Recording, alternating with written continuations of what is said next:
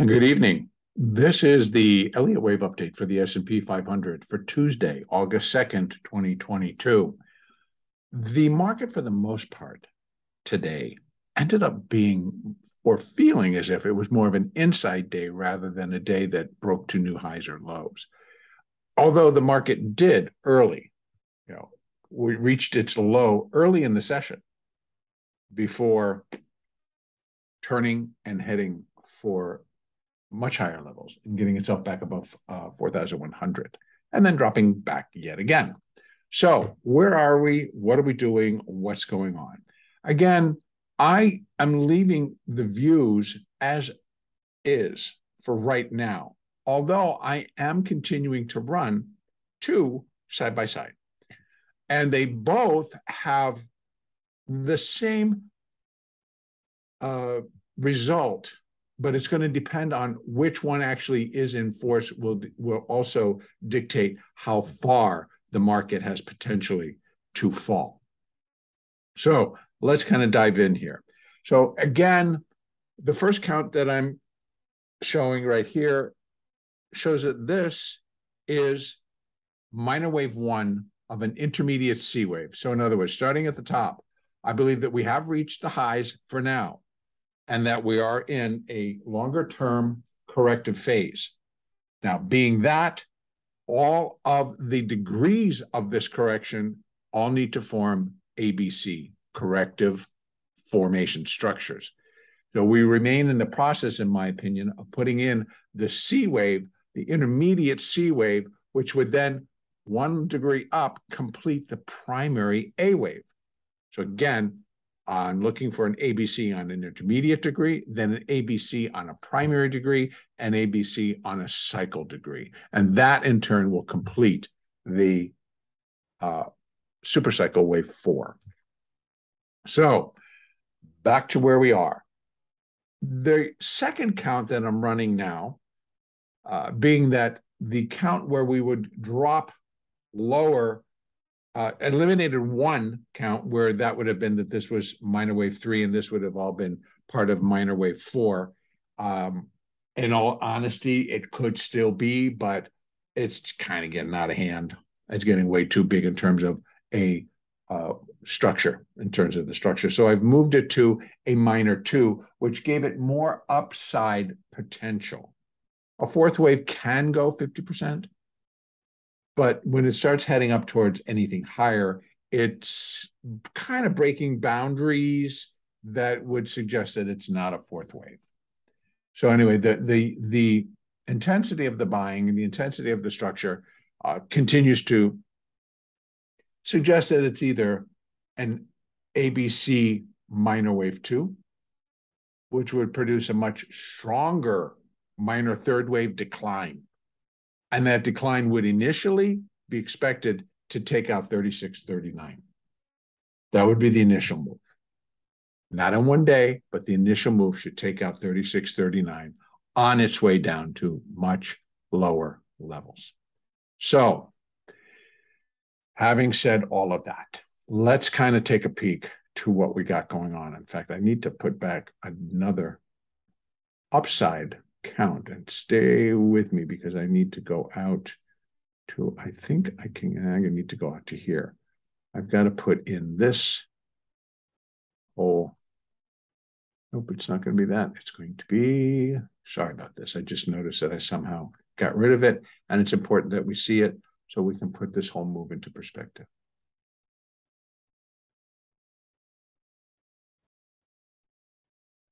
I'll go right there, and I'm just going to leave that right there for right now, and we'll go back and look at it in a minute. So the other count is that this C wave, this intermediate C wave, completed here, because as you can see, we are able to count 5 waves down. I'm putting them in a minute degree to form the minor, but it can shift up, and these can be minor degree to form the intermediate.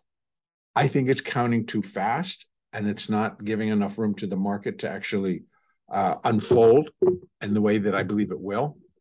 But I'm running them because I'm going to let the market tell me. Now, if it's the C wave and this is an ABC to form the intermediate A wave. So it's intermediate wave A of primary wave B, because this would be intermediate wave C of primary wave A. So we would be in a primary B wave, which would open the door for much higher levels here in the S&P.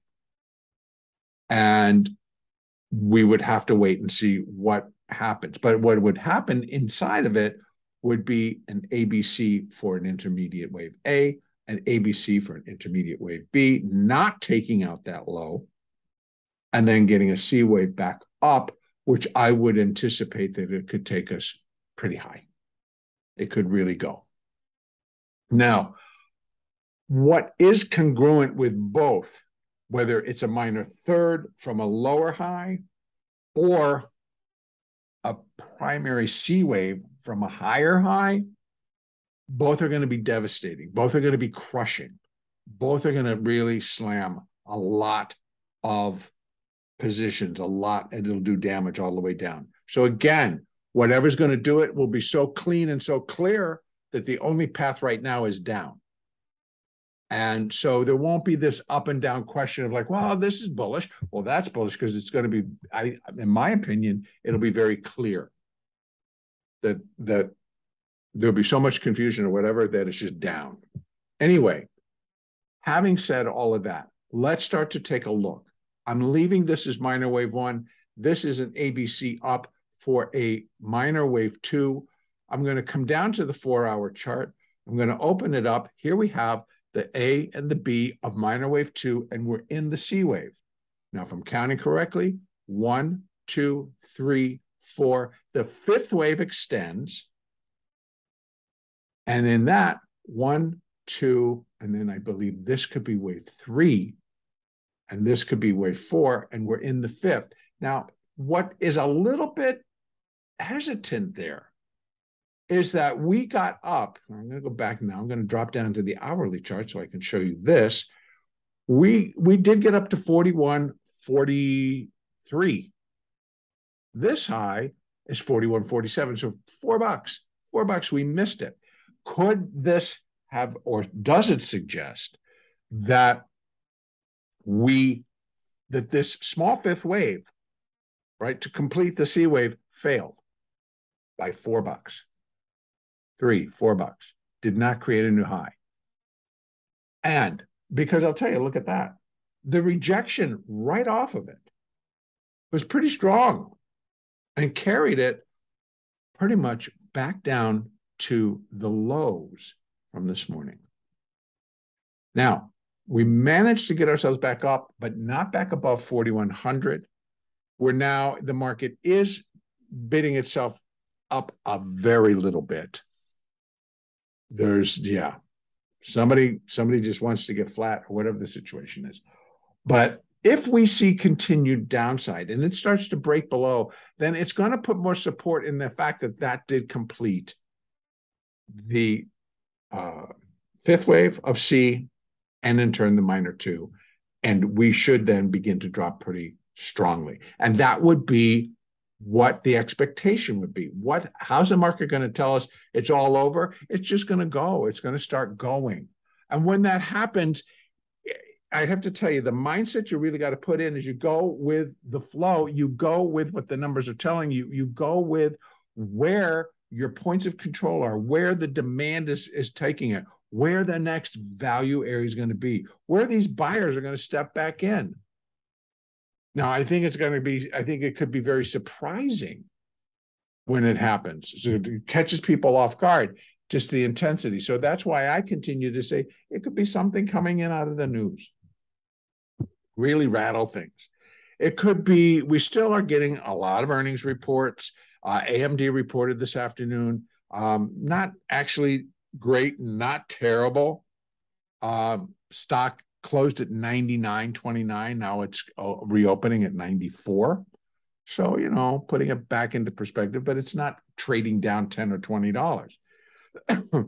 PayPal didn't blow the doors off, but they made money versus losing money. So stock's up $11. So again, we're seeing the activity, but what would have to be made clear is what is something out there. is going to say that this is all done. We're going down. I don't, but reality tells me that I'm not really expecting that right now.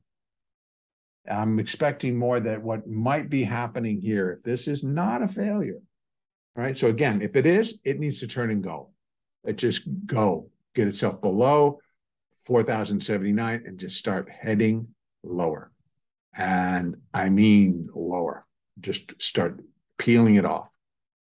And so I would expect it to get back towards 4,000 pretty quickly versus getting it back above 4,100. So again, we're on the 4-hour chart. I'd be looking for today, that secondary, that afternoon sell came down again and kissed the 4-hour 20. And it held it. And now we're back above it. And we're now getting ready to give a good old test to 4,100. So let's push. They're coming in, they're buying the NASI, et cetera, et cetera.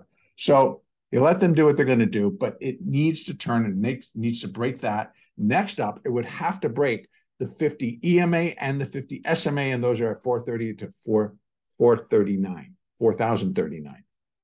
Then we have support of 4,017. Then we have the 4-hour 200 EMA at 39.48. So again, I would think an initial drop down to 39.50 would give a pretty strong signal that it's all done. We're now heading lower. That's the part that's going to be important. If we are heading lower in a primary B wave, I'm not looking for new lows. If we're heading lower in a minor third wave, I'm looking for new lows below 36.39 and then some. But I don't want to get ahead of ourselves. We still have a lot to cover before we would be doing that. So what I am suggesting and continuing to suggest is that you can trade according to what your numbers are telling you. I think that's smart. But I still believe that we need to start adopting a non-biased opinion. We're not bullish, we're not bearish. We trade the number. That's really what everything is right now. It is quantitative. These are computers, these are algorithms that are running at all hours, determining value and where value could be found. And that comes via market profile and order flow volume profiles, which give you the point of control, give you daily area highs and lows, and those shift. They shift with the market as the market determines where that value area is going to be. If there are a ton of buyers, that value area is going to push higher. Then as you move higher, there have been other areas that will be affected in terms of that's where the market's going to go. And those are possibly naked points of control. And you may have to go out to a weekly chart to find them because it's been a while since we've been up here. You got to go back to May to start to find some of the higher areas where the market found value either to buy or sell. Okay, so it is actually just becoming more technical and just following the number. And as they break, it's understanding where that supply and demand is coming. If they're pushing lower, and so the demand is to the downside, you know you can pick because you're going to be trading off a 5-minute chart. You still have the same basics. You still have the same point of control, value area low, et cetera, and the other levels that fall into place underneath all of it. So it is possible. And it is cleaner without having to determine what's coming out. Was that earnings report? Was that bullish or bearish? What's it doing to the stock, et cetera, et cetera. Okay, so for tomorrow, I'm leaving open the potential that we could just turn around, zip, go back above, get above 41.34, get above 41.51, heading up towards 41.85. Then we have the daily 200 EMA at 42.18. That sounds like a pretty neat target to me. Could it get there? Sure, it could. And it could complete the whole pattern. Previous fourth wave of one lesser degree is at 42.02. Well, can it get to 18? Yeah, it can. The numbers tell you that. And if the buyers are going to be in demand and they're just going to take, then it could get there. I don't care how they arrive at that number. Why would I need to take the time to realize, oh, we're at 4,100, we've got potential to run up to 42.18, and they start buying it? Well, you jump on board. On your lower levels, you will figure out where the value areas are, and you'll be able to trade to them. All right.